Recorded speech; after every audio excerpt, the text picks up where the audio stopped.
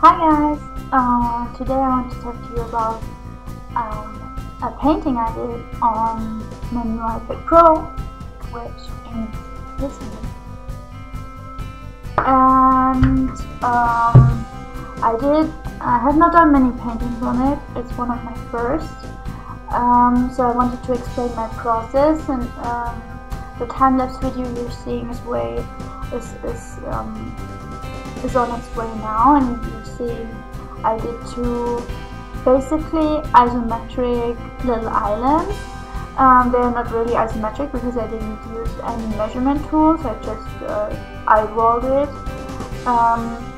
But they are sketches of isometric islands. One is more of a spooky theme and one is more of a cute and happy theme. What I did first and what you saw up until now was the sketch, which is very rough, which I did with the pencil tool in Procreate. Then I created a new layer, and on top I did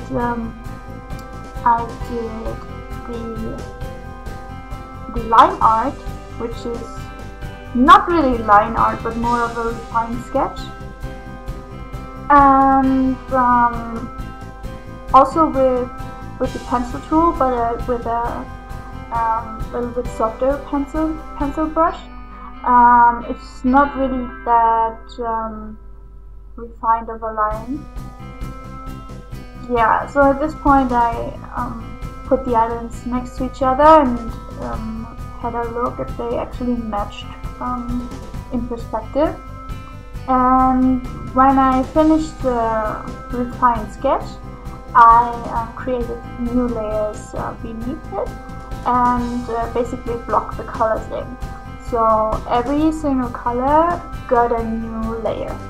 And the top one, like I said, is more of a subdued, spooky color theme, and the one on the bottom is more lighter and happier colors. So what you can do when you have each color on a separate layer, you can select just this layer content and easily shade it out and color it in. That's what I did here. I always selected just the parts I wanted to color in and started with lining and shading.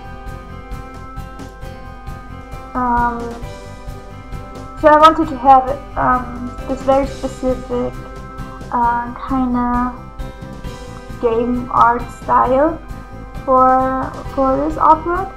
I wanted it to feel like it could be a part of maybe a tile set, which it is of course not, but it's just a standalone work, but it could be. So I added some charming little details, and my goal was that both would be kind of similar, so they could actually work within maybe one game universe.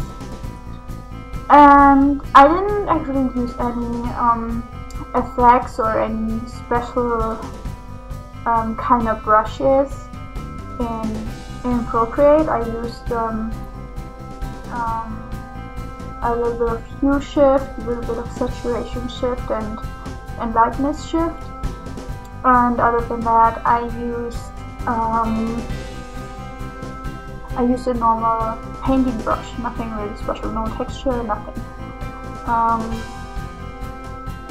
Yeah, adding some details, adding a jack-o'-lantern, which is not really a lantern, but more like just a pumpkin.